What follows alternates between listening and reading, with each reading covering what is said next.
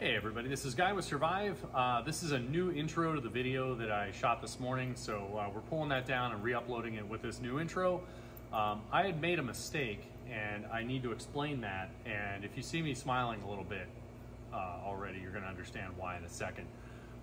Yesterday we had done an impact test video. I just used a blank because I was being lazy and it wasn't sharpened, so we were beating it through nails and stuff. It did really well. So this morning I had a few minutes, I was sharpening some other things. So I sharpened that blank and came back in and did some more testing, which you'll see after this new intro. But just doing my due diligence, I realized I made a mistake and switched up my samples. So this knife that I was calling out as 61.5 was actually one of our higher austenitizing temperature samples at 63.5. So this did this well at that higher hardness value, and it's blowing my mind right now.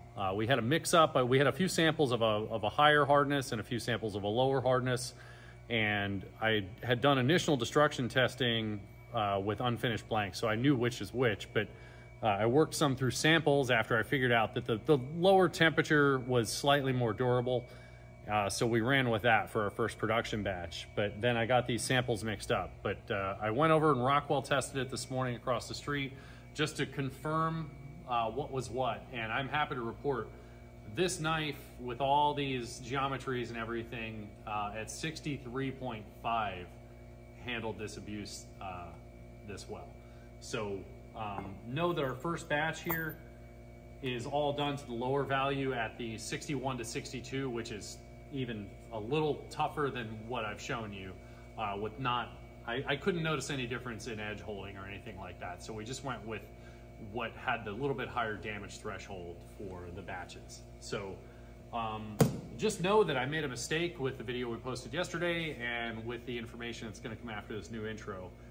This was our 61.5 sample, and the thing we have been beating up is the 63.5 Rockwell sample. So holy crap. Without any further ado, we'll get into the little bit of abuse testing we did this morning. Before I sign off, I think the camera and everything, how the filming angle is, shows some of this burnishing more as damage than it actually is in real life. There's not really any deviations. There's like a tiny wire in a couple of spots where we hit this through the nails, but I just wanted to show you really quickly here. It's gonna catch a little bit, I think, but I don't think we're gonna have any problems. So starting way back here and just moving forward, it still slices paper. So just know that even after everything we did in that video yesterday and then sharpening it and going through that today, this is still 100% functional outside of, you know, if you wanted to really be slicing in those couple of areas, we'd want to strop it. But otherwise, not really any significant damage, nothing that's going to impair performance. So wow, K890 is shaping up exactly how I'd hoped, and I'm so excited for you guys to start getting these.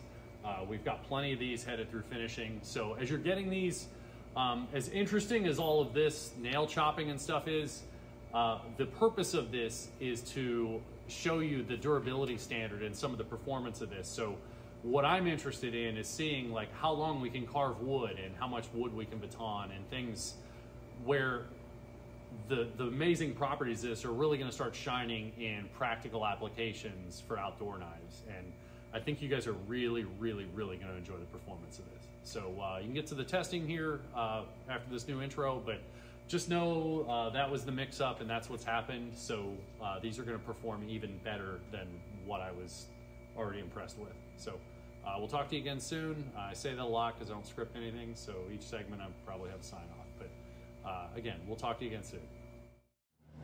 Good morning, everybody. This is a follow-up to yesterday's impact testing. This morning we have added a cutting edge. I just sharpened this in by hand this morning. It's around 20 degrees per side and just a standard polish finish. I didn't do anything crazy here.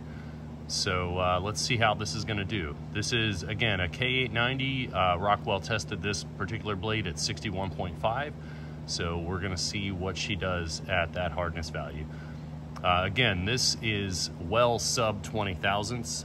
We grind the EDC4 to a nominal edge thickness of about 14 thousandths before adding the cutting edge. So even with that V edge on there, we are way below 20 thousandths in cross section there.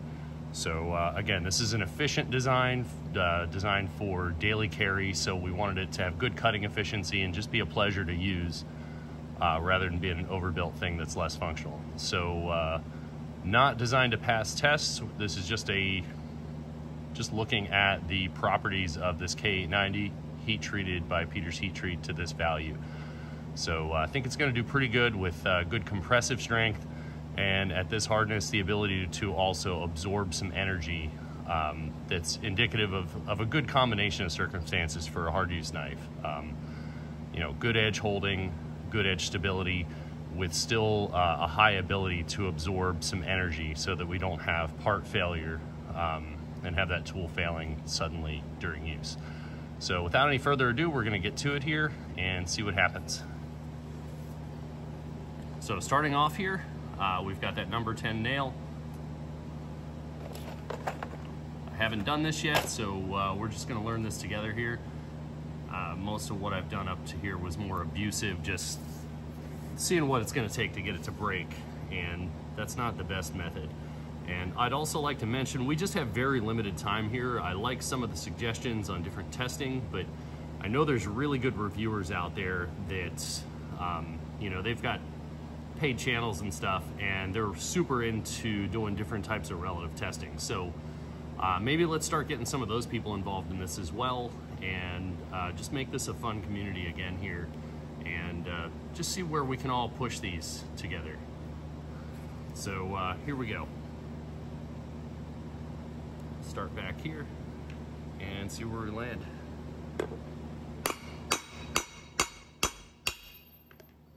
So we bit into the plate there again pretty good, and through that number 10 nail.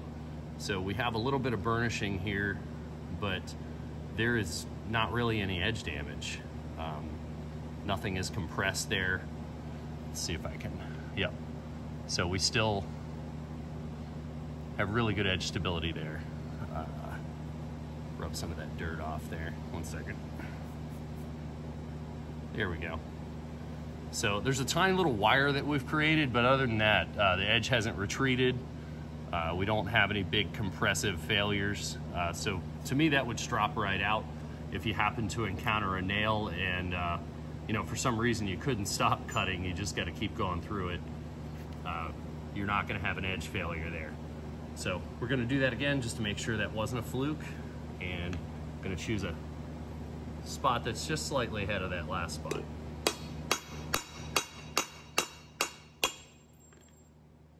So again, no edge failure at all. That's even looks better. So let's see if we can see that. Yep. So there's a little bit of dirt and just some burnishing there. So like yesterday, I'll come back in and wipe this off with some WD-40. But so far we've got a hit there, no edge failure, no retreat, just a little more dull. So I think that would all strop out. I'm not even seeing a flat spot on the apex. So again, very, very impressive. So next, let's just go for the hat trick here, because I do need to get back to work. I saw lots of the comments yesterday about get back to work. And please know that we are working very hard here. It's just people do have questions. So from time to time, as I get a few minutes, I just want to make sure that I can, you know, keep moving things forward, answering questions as well as doing some work. And to a lesser extent, this is just mentally stimulating for me first thing here in the morning, and gives me things to think about while I'm doing just the production work during the day. So here we are, one of these big nails, and let's see how we do here.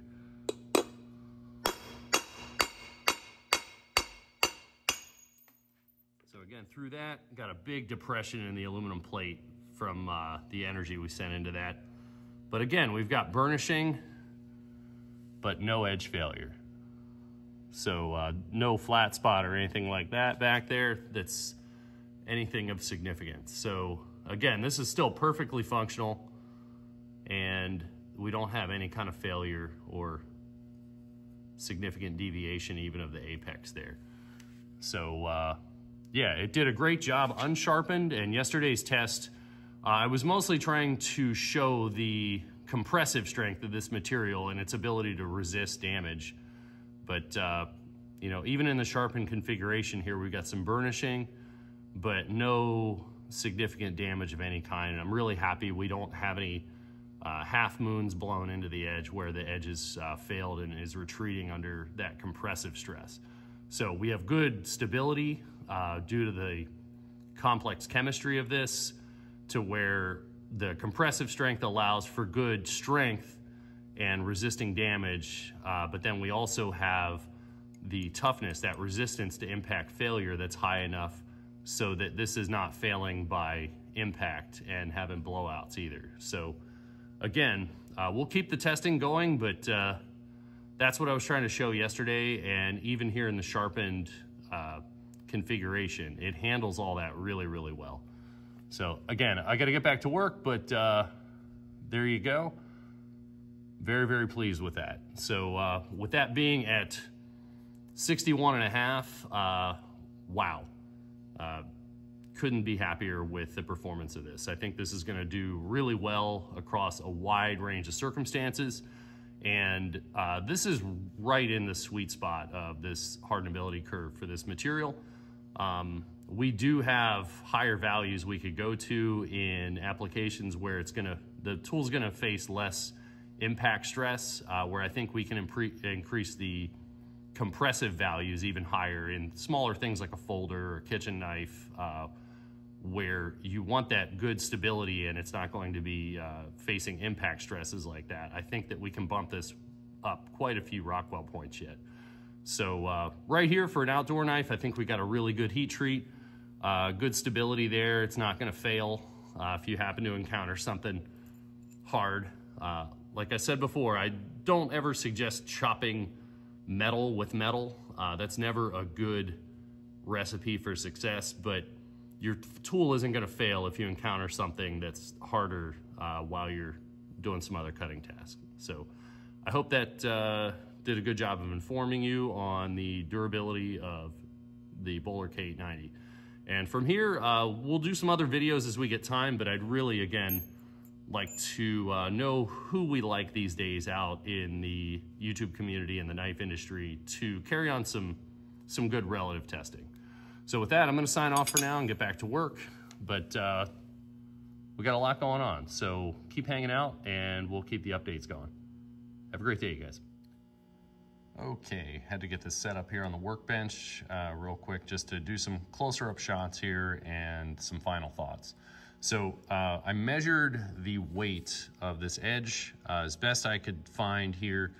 We're right around 16 thousandths right now behind the edge. So we're significantly below 20 thousandths. So I'm really, really happy with the performance in that thin of a cross section here behind the edge.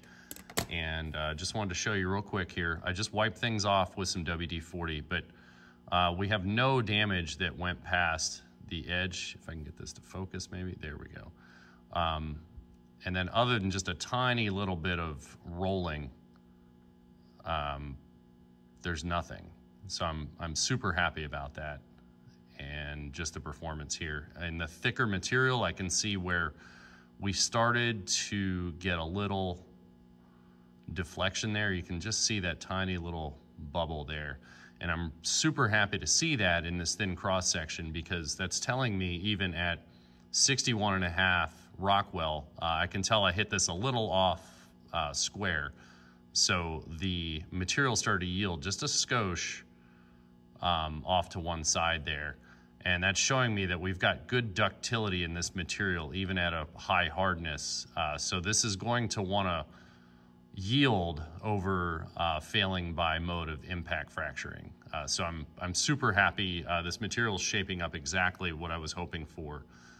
We've got that high compressive strength with that still having enough ductility to yield. If you keep putting energy in something, the energy has to go somewhere. So I'm happy to see that in this really thin cross section, we can see that the material wants to yield over fracturing. So for a hard use knife, that's really important that the material can still withstand and be functional even if it does give a little bit. I always want to see that over a outright failure. So very, very happy here. I think all this would buff out for the most part here, maybe a little stropping for some of this, but that's nothing. So anyway, I'm gonna get back to work here, but I just wanted to share that, where the edge thickness was in all of this, blade hardness, what material we're doing, and then let's take a closer look at the work that we went through. So that's the number 10 nail. So very, very happy with that. And then whatever this thicker doodad is, I'll show you the difference here. But that's a big, big nail. And for that to plow its way through there with such a delicate edge and not really have any damage is very, very impressive to me. And I could not be happier with the performance of the steel so far. So anyway, there's my findings. So I'm gonna get back to work, but I hope you found all this enjoyable. Sorry I talked so much, but have a great day and we'll talk to you again soon.